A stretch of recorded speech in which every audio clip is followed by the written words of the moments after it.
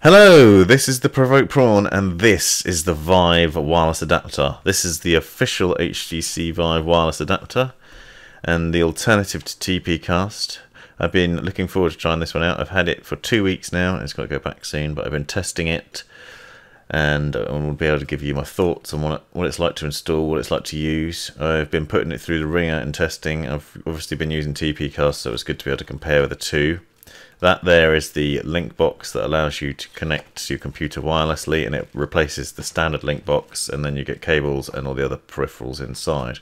Briefly discuss the cost is £299 for the standard Vive version, £369 for the Vive Pro, which seems very expensive, and it probably is, especially if you're like me and you paid £700 for your Vive originally.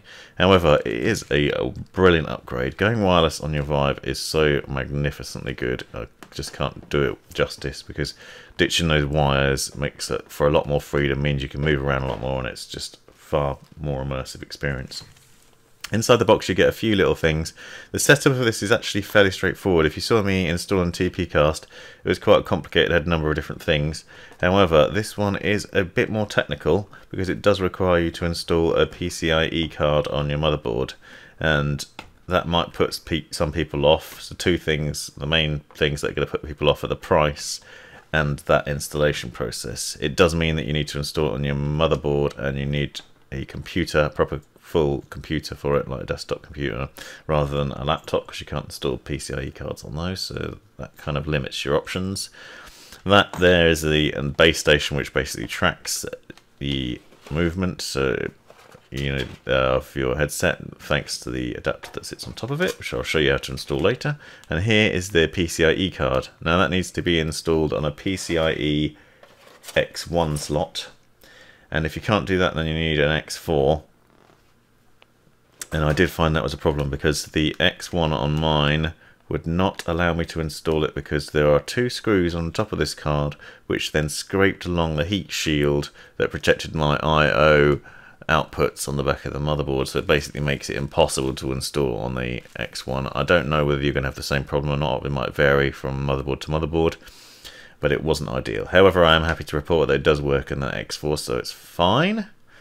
And here is the battery pack. This is a 5700 milliamp battery pack that has quick charging thanks to USB-C connection.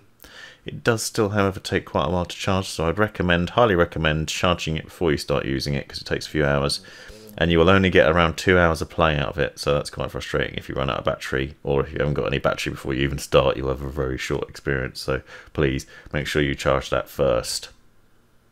You obviously also need to install the card on your machine, and I would highly recommend a number of other things. I'd also recommend running your Vive in standard mode with the wires. Make sure you've got your room space set up as you normally would. Ensure that the headset, controller and controller firmware is all up to date as possible. You've got Steam VR updated as much as you can as well. Make sure you've got your latest graphics drivers installed, because you'll need that too. Make sure Windows is fully up to date. Make sure basically that all your software and firmware is as up to date as it can be, because otherwise you're going to hit some problems. I had some niggles with installation, and it took me probably a couple of hours, because I need to make sure that all of that was sorted out. I found the headset was out of date, the controllers were out of date. Even though I use it regularly, everything needed updating, and it was a real frustration. However, the actual installation of the device on your headset is relatively easy, as I will show you when I get into it, and it's basically that easy on TPcast as well. It's basically taking some wires out and replacing them with some other wires. This one here connects the new wireless adapter to the power pack on your back, and this is the adapter which sits on top of your head, and that's really easy to install. It has some very simple inputs. You see this Velcro system basically allows it to attach to the headset, and it sits on top of the straps, and you can see there's an HDMI and USB and audio port there.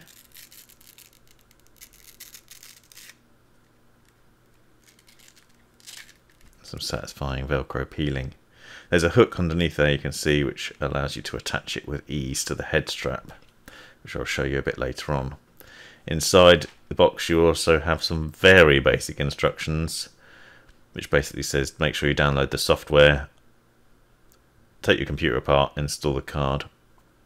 I'd recommend also that you make sure your computer's nice and cool before you do that, and that you have a anti-static wrist strap so you don't ruin your computer with static electricity, because that would be very upsetting if you're trying to install this. The instructions are fairly basic. Also found the instructions on the website weren't that amazing, but it is quite a simple system to install, and if you watch this video I'll show you how to do the headset itself.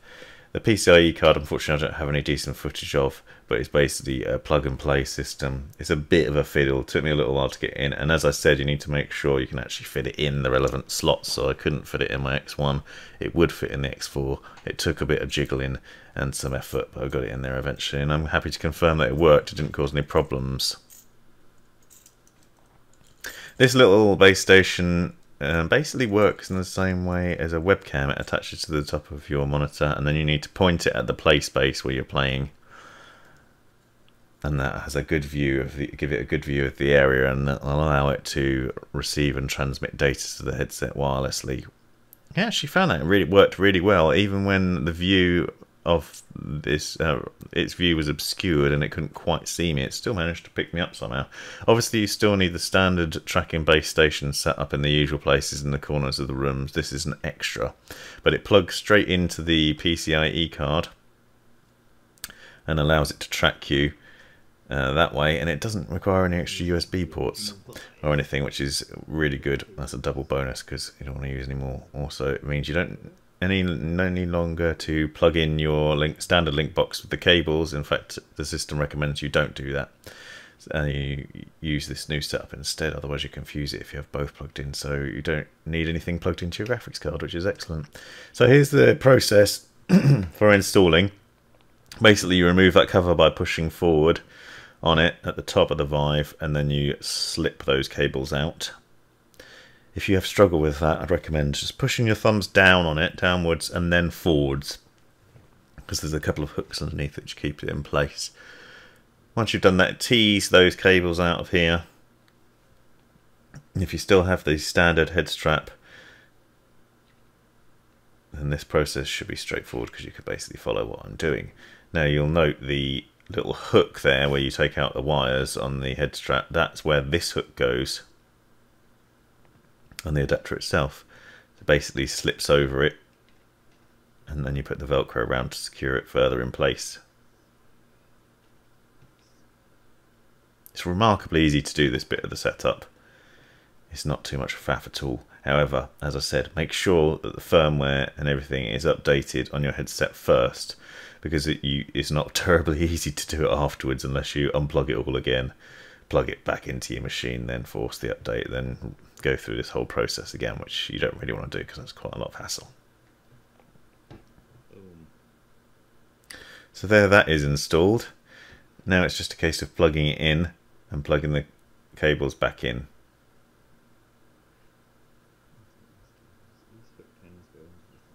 I said earlier that was the audio input. Actually it's not, I made a mistake. Obviously it's HDMI, USB and power. So on the front bit you plug those three cables in, and it's got this 3-in-1. Feed it through the loops to go underneath the cover.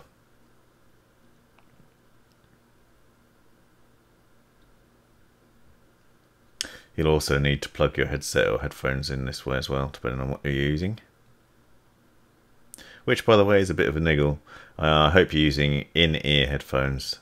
That's the best setup for this, because I found I was using over-the-ear headphones and a headset, which made it quite uncomfortable to wear, because it's the way the link box sits on your head. You either have to have the headband of your headphones behind or in front of it. You can't put it on top of it, which makes it quite uncomfortable unless you've got a very small head. I found it a bit of a struggle, especially during the boxing game, because it kept falling off when I was putting it on the back of my head. You can see obviously that takes up quite a lot of room. It isn't very heavy though, it's quite light and it sits nicely on your head. You don't really notice it, and because you haven't got the tugging constant anymore, it makes for a quite comfortable use. And here it is compared to the TP Cast. You can see the TP Cast is installed on the Deluxe Audio head strap. You can install the Vive version as well on that Deluxe Audio head strap, but I wanted to be able to compare the two side by side. And that's what it looks like. And here it is in action. Here I am embarrassing myself for your joy. But you can see no cables whatsoever. If you look behind me where it's dark on the right, that's where my computer is set up, and that is where the tracker is set up. You can see the base station behind me, standard base station. But you can see sometimes the fridge and the wall block the view, and yet it still has a really good tracking setup, and it works surprisingly well. You'll also note what I was saying about my headphones. I'm having to wear the headphones in front of the link box, which is quite uncomfortable, but otherwise if I wore it behind it, the headphones just kept falling off constantly. If you've got in-ear headphones, then it's not a problem at all.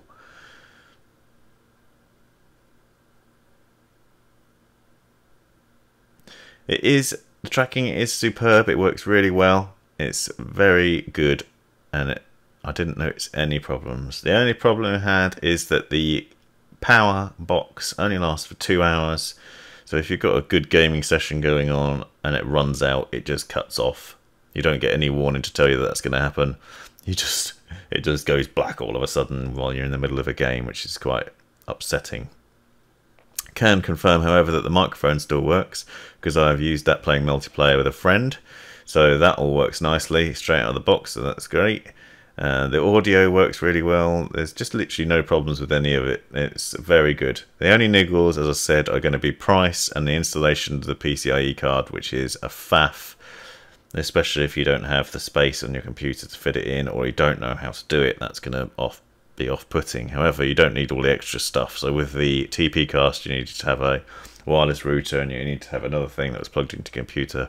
With this, you really don't need anything. I also found every time I turned my computer on and booted up the wireless software, it just connected straight away and it worked really well as long as it was powered on.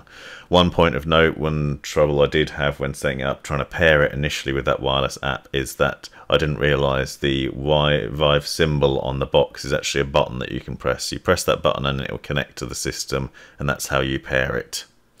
This has been the Provoked Prawn. Hope you enjoyed this video. Please leave me a comment if you have any questions.